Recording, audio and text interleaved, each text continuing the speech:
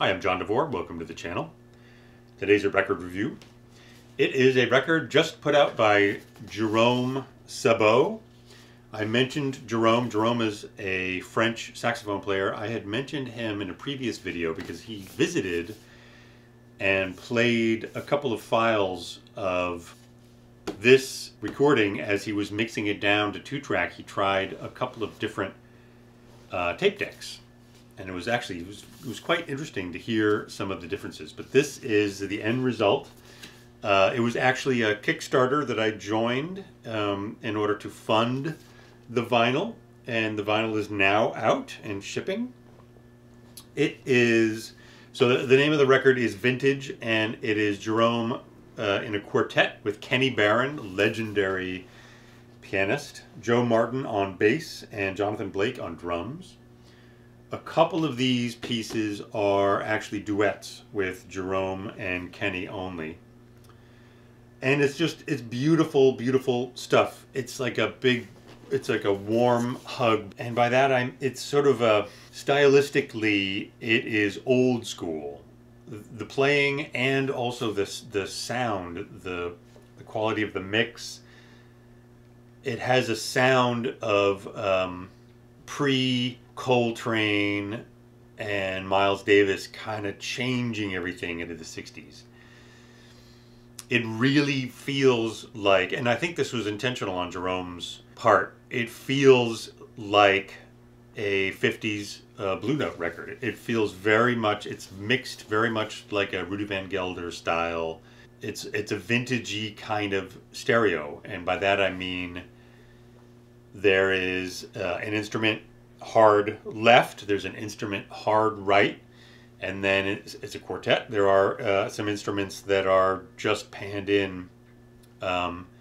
Normally in a modern recording you don't get anything that's like a hard right or a hard left, that's sort of essentially coming from the speaker position.